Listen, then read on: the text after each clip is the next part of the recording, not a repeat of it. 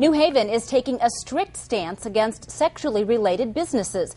Last night, the City Council got one step closer to fully regulating adult shops and strip clubs. News Channel 15's Chris Hopper joins us now. And Chris, this whole thing got started back in the summer. Yeah, that's exactly right, Heather. It all started when an adult bookstore tried to move in. A small group protested and the store never opened. Now it appears City Council is following the lead of its people. I believe it will help keep the community safer. Tuesday night, in a 6-1 vote, New Haven City Council approved an ordinance that will fully regulate adult shops and strip clubs.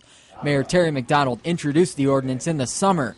It lays out what owners can and can't do, when they can operate, and how much they'll be fined if they don't comply. It's up to a community to set aside something that says, you know what, if you come in, you've got to obey our rules. That wasn't always the case. Earlier this year, Cupid's Castle, an adult novelty store, was all set to become a New Haven business.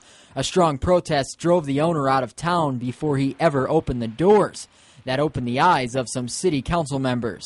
That got us to revisit this ordinance and say, you know what, we really do need to upgrade it, update it, and tighten it down a little bit. Councilman Tim Martin voted against the ordinance. He's against spending the estimated $5,000 it will cost to use a law firm that specializes in these types of ordinances. I just thought, since we already had an ordinance on the books, to have a attorney come up from Tennessee, we shouldn't be spending that money, in my opinion. He's also afraid of what type of message this will send to other businesses. Councilwoman Mickey Hill disagrees. She says it will keep property values up and crime out. I think that it shows them that we're willing to take a stand, that we want to make this a place where people want to come work and live.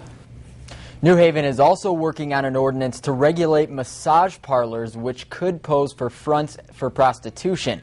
The adult shop and strip club ordinance could be officially approved at council's next meeting. Chris Hopper, News Channel 15.